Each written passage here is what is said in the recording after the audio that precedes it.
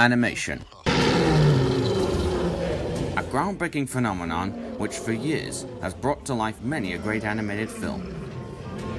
Got the new world, here we come. Brave and intrepid. There is not one method to this style. Stop motion, 3D, 2D, anime, and many more. Each containing their own stories of fantasy, real life, and even stories of romance, family, and loyalty. However, in all things, we must ask one simple question.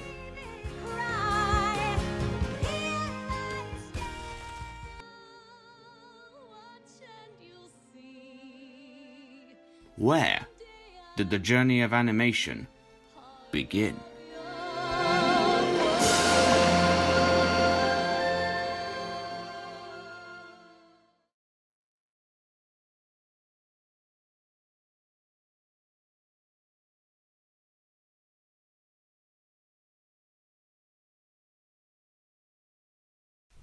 To find out, I'm going to take you on a journey back in time.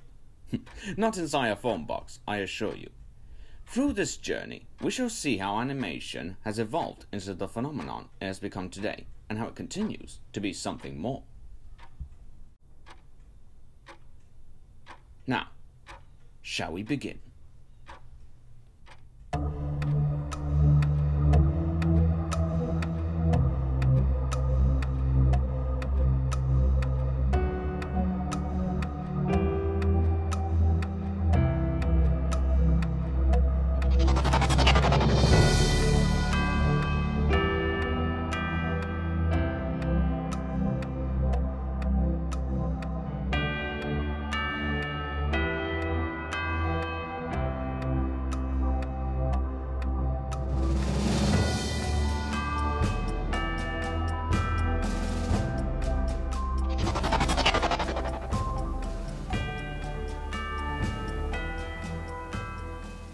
Our journey begins here in the Stone Age, thousands of years ago. For you see, animation shares a similar history with that of art. From the very first drawings of walls and caves, movement within images was depicted even before animation was considered to be an element of success. Throughout the intervening years, many evolving cultures had depicted images within movement, such as the mighty Egyptians with their carvings on their temples, and the ancient Greeks translating their legends through even the depictions and carvings on vases. It was like animation was actually a chain of events set in motion to create the phenomenon it is today.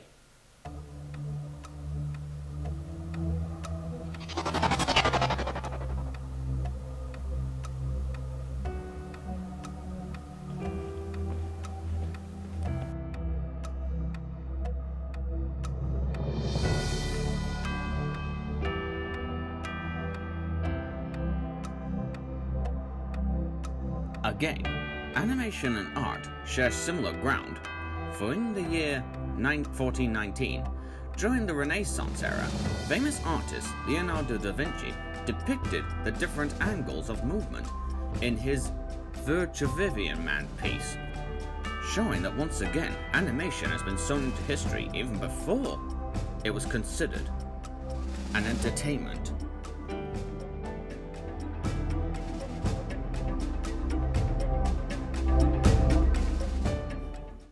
We are now in the time of the Industrial Revolution, between the 18th and the 19th century, a time where machines were beginning to rise from the ashes. And it was this particular time where, slowly but surely, animation was taking the next step, the step of life and movement. The technical side of animation began with the invention of a device called the magic lantern in the year 1603, and was considered to be the first projected animation device invented by genius Christian Huygens in 1603. The development of this led to other animation devices, and they were marketed as toys. The zoetrope, invented by mathematician William George Horner in the year 1834, using spinning, mirrors and light, to help depict the images moving inside the device. The thermotrope, which was invented by John Arton in the year 1824, followed a similar principle, except it was a spinning coin attached to two pieces of string. But in actual fact, it was inspired by a spinning bone disc that was uncovered by archaeologists in 1868, which was dated around 14,000 years ago.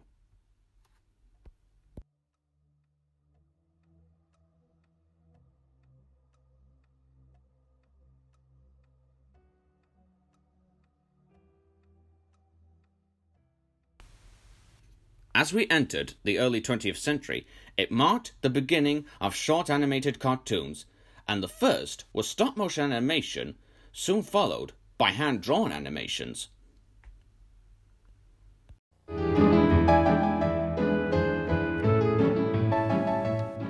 In the year 1914, near the time of the war, we were introduced to what is considered to be the first character-based cartoon, named Gertie the Dinosaur, which was using the method of hand-drawn animation combined with stop-motion.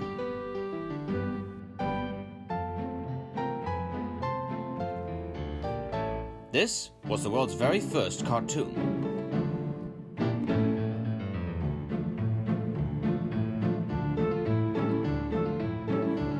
Following the production of Felix the Cat came a cartoon short featuring a character that would soon change the course of animation for years to come.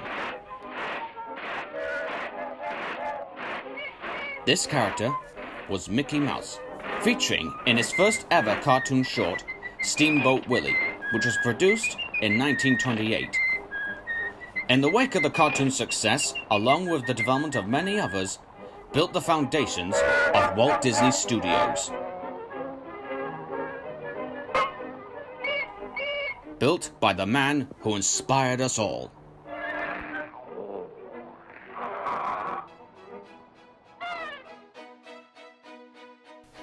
Walt Disney, born 1901 on December 5th.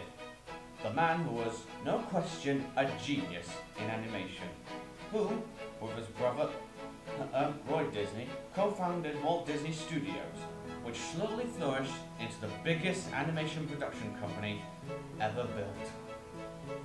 He founded many a theme park in Disney's name, and he even founded the Cal Arts College in 1961, where future animators John Lasseter and Brad Bird educated to become the people that they are today.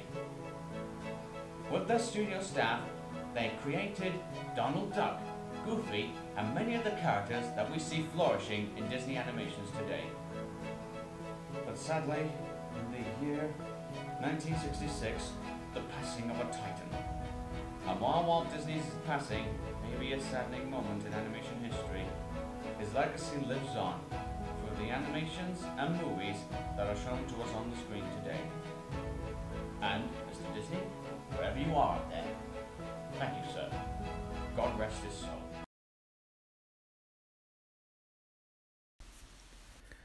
In the year 1910, the Japanese weren't far behind with the birth of their own animation, anime, and manga, which were inspired by Disney animations themselves.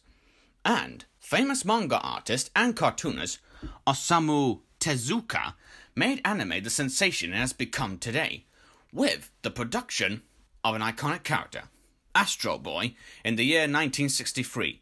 Then he founded his own production company. That gave way to the rise of many other anime companies that we see today. For if it weren't for that, manga and anime wouldn't exist today and provide good and rather wholesome entertainment.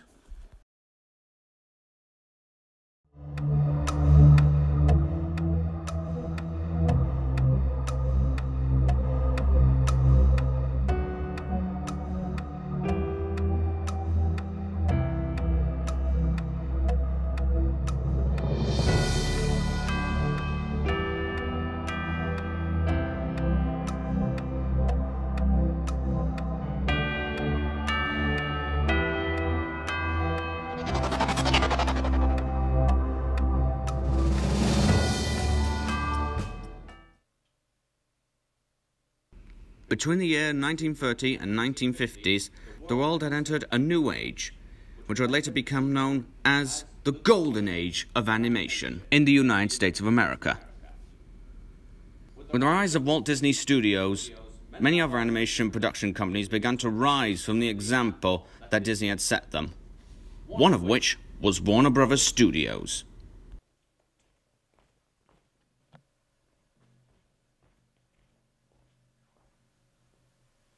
Founded in the year 1923, Warner Bros. Animation began to rise with their own animated shorts, inspired by the very Disney characters we see today.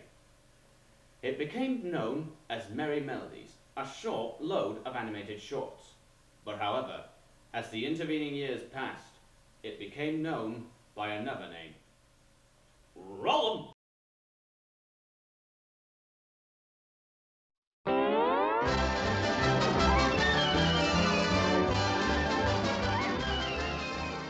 Looney Tunes, a cartoon series featuring the wacky exploits of Bugs Bunny, Daffy Duck, and many more, much like their related friends in Disney animation. Rabbit season! Rabbit season! Duck season! Fire! Well, mostly. During this time, a revolutionary new technology had begun to develop, and from the labors, it gave birth to the multiplane camera in the year 1933. Here's how this camera works. The way it works is that the camera faces down from a standing structure rather than horizontally. It photographs the movements of the background layers that are presented on planes of oil-painted glass. The movements of each background element, foreground, midground, will be moved in opposite directions to show the illusion of movement in the background itself. Whilst the background layer maintains in place for elements like moon or the sun in some backgrounds. At the same time, the background can be moved toward or away from the camera to show an instance of zooming in or zooming out of a scene frame. Operating this camera is a team effort, and the cameraman needs to make sure everything is in order before moving on. Because if there's one miscorrection in the placing of the panels, it would jeopardize the scene. This device was essentially the front runner to the computer software that is used on background animation today. The Japanese quickly adapted this style for use in the Studio Ghibli movies such as Howl's Moving Castle and Whisper of the Heart, two of my personal favorites. This technology was used to produce Disney's first hand-drawn animated film, Snow White and the Seven Dwarfs, in the year 1947. The success of this film and its animation style set the boundaries for the films that followed in the years to come, such as Dumbo, Cinderella, Pinocchio, look! and of course, The Little Mermaid. Many of the multiplane cameras have sadly been lost to the ashes of time, and to this day, only 3 are left in existence, the location of which is unknown.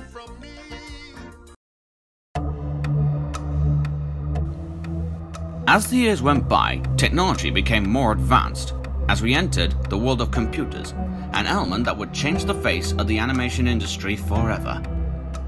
Animators and artists John Lasseter and Glenn Keane began experimenting with 2D animation with 3D work whilst he was employed at Disney.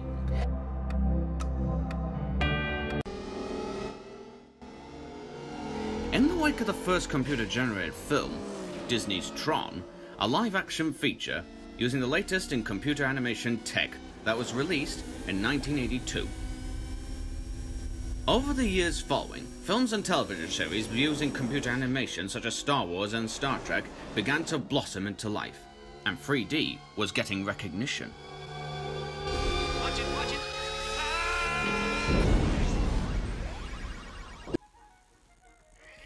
The first ever 3D animated film to hit the screens was a short film named The Adventures of Andre and Wally B, created by future director John Lasseter, which was made with the use of computer animation.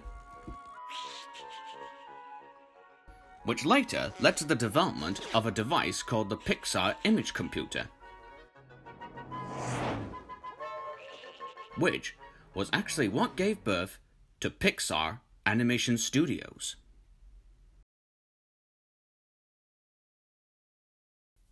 In the wake of Pixar's birth, they began to collaborate with the new leaders of Walt Disney Studios, producing films like The Rescuers Down Under in 1990, followed by Beauty and the Beast in 1991, using 2D and 3D animation together as one.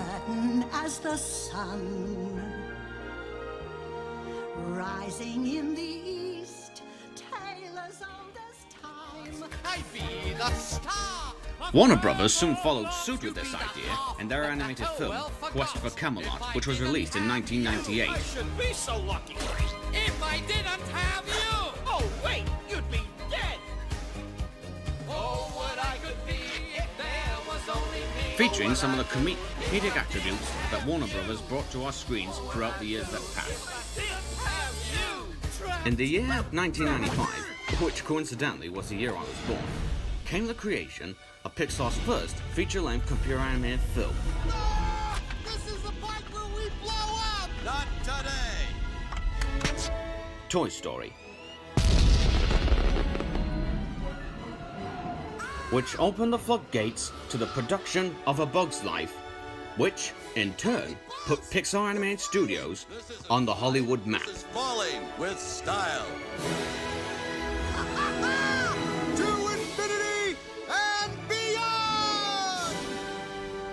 3D animation began to take the world by storm with the release of Toy Story 2, followed by the success of Monsters, Inc., Finding Nemo, and The Incredibles, directed by John Lasseter's former classmate, Brad Bird.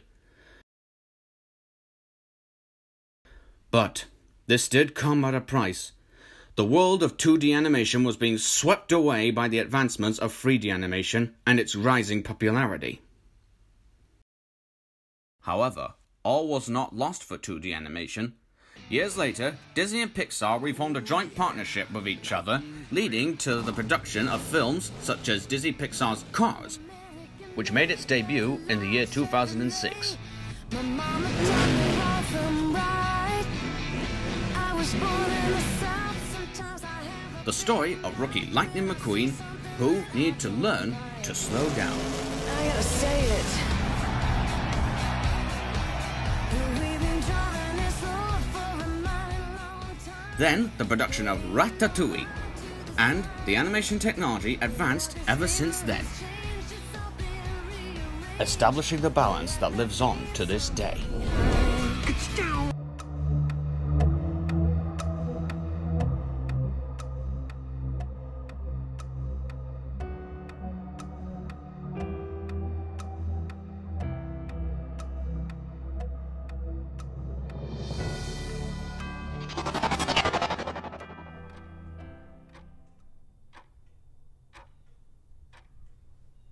To this day, animation has become a rip-roaring success and continues to amaze and inspire the modern audience today.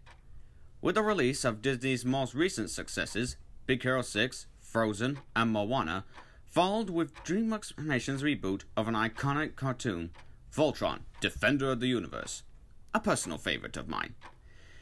The animation techniques just demonstrate how well animation has evolved and adapted over the past few centuries.